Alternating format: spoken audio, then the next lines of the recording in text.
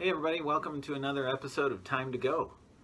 Yeah, we're excited to be in December now. Christmas is coming. We're in Advent, and so we're getting ever closer to the birth of Jesus. And then also here at Vinje in Advent, we're going to be walking that journey with the prophet Isaiah as he talks about the coming Messiah and what it is that we have to look forward to. Yeah, the first week of Advent, we're going to be focusing on this lesson from Isaiah, and it begins with the words, "The word that Isaiah, son of Amos, saw." It's kind of a weird way to begin a lesson. You usually think about, hearing God's word in church or reading God's word in the Bible, but this is a word Isaiah sees, and Isaiah paints a picture of a word that he sees, an idealistic world where the future is way better than what we see in our world today.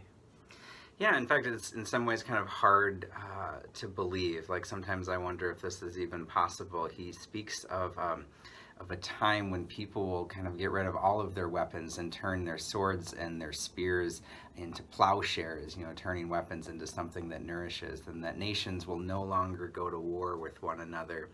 And I like that image. I think that sounds great, but it's hard for me to imagine a day in which, for instance, America no longer has a military, and Americans lay down all of their weapons, and that seems like an unrealistic bit of scripture, and so it's something to wrestle with.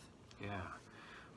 And maybe this is a word of what we can't see in our world today, something that's far off in the future. God giving us a vision of hope that we can look forward to someday, maybe not even in our lifetimes.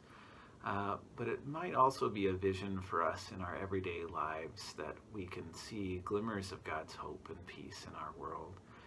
We might be instruments of peace to our neighbors, extending a hand of peace to someone that we have a problem with, or bringing goodness where we could bring instead tough words or violence. Yeah, there is hope in that. That's something to hope for, and this, after all, is a season of hope as we await the coming of Christ, both at Christmas and in our own lives once again. And what is it that brings to our lives other than hope? What is it that we can hope for? So I guess this is a time to hope. Yeah, it is a time to hope, and we hope you look forward to seeing God at work in your life and seeing God's vision of peace made flesh in you and your neighbors. But right now, it's not just time for hope, but time to go. So have a good week. Bye.